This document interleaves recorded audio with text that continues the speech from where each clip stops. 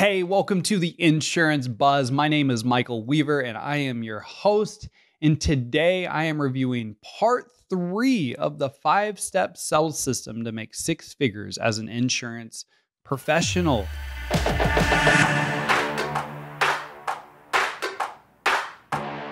Part 3 is all about, I hinted at this in part 2. So if you haven't heard part 1 and part 2, I would encourage you to go back. I'm walking you through the entire conversation and you can use this framework. It doesn't matter if it's a new business P&C sales conversation, life insurance conversation, it doesn't matter. This is the 5-step sales system and process to make 6 figures in insurance sales regardless of what you are selling. All right, so make sure you go back, check out part 1, part 2. Part 3 is all about the discovery conversation. What is important to the customer? What are they looking for out of their insurance plan? What are they looking for out of their insurance agent? All right, that is what you have to figure out in this portion of the conversation. So we've had the elevator pitch. We've had the rapport building. Now, part of the rapport building is going into what is of interest to the client. What problem do they have that you can solve? That's why you're in the business, right? To help people. That's the number one answer I receive when I ask someone, why are you in the insurance industry? To help people. To help people. You don't help people by saving them money. You don't help people by giving them apples to apples. All right. You help people by solving problems. You're not selling products. You are selling solutions. And the only way that you can figure out if you are a good fit for this client, and more importantly, if this client is a good fit for you, is by having a discovery conversation with the client and figuring out what they are going to look for in an insurance plan. For example, one question that I teach is, hey, besides price, tell me what's important to you when it comes to your insurance plan. What does every single client say to that? Price. I just want the cheapest rate. I just want to save money. And that's what they think, all right? Because since 1999, Geico has had these commercials, and then every other insurance company joined the bandwagon. Save money, join us and save money, join us and save money, save money, save money, save money, save money, save money. So what happened over the last 2 decades? Customers, our age group, millennials, Gen Zs, have been just taught insurance is just freaking just save money. They're all the same. It's all the same. Doesn't matter who you do business with. It is all the same. Just save as much money as you can. All right. When you know, and I know that that's not true. If you don't have an adequate insurance plan, you can be financially devastated. But customers don't know that. Customers don't know what insurance does for them. That's your job as the insurance professional. That's why you have a job. That's why you have a career. You have the ability to change people's lives.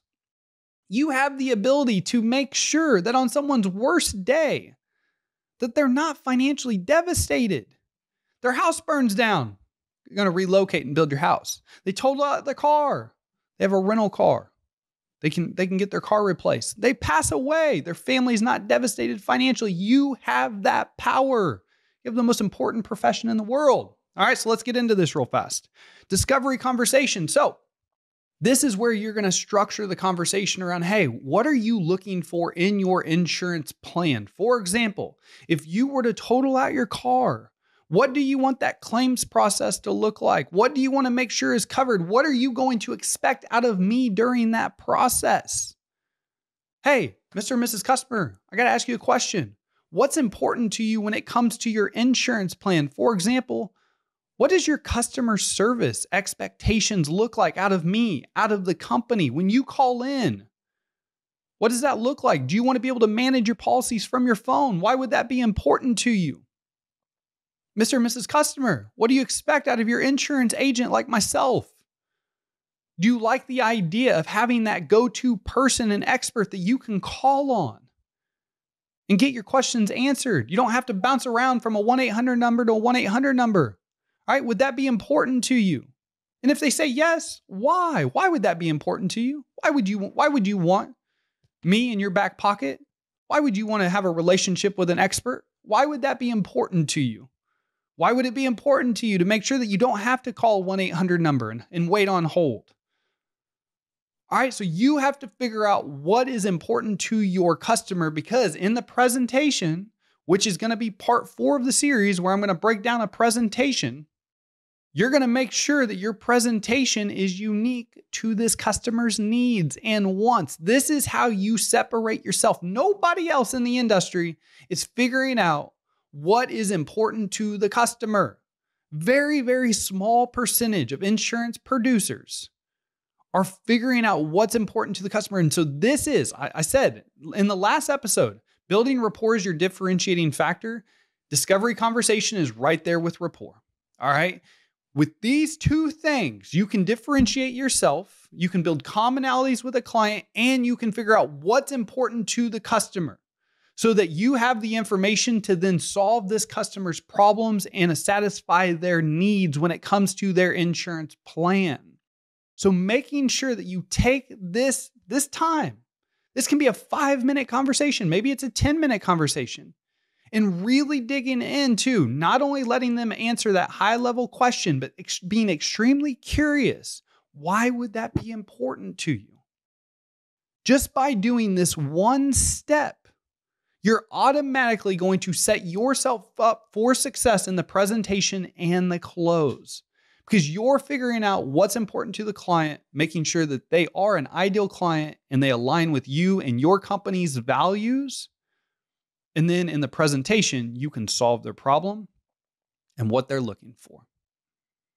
All right. So if you enjoyed today's episode, let me know that. Text me 816-727-7610. If you haven't already, please leave us a 5-star review. You can just scroll up on your phone right now, leave a 5-star review on Apple or Spotify. Maybe you're checking us out on YouTube.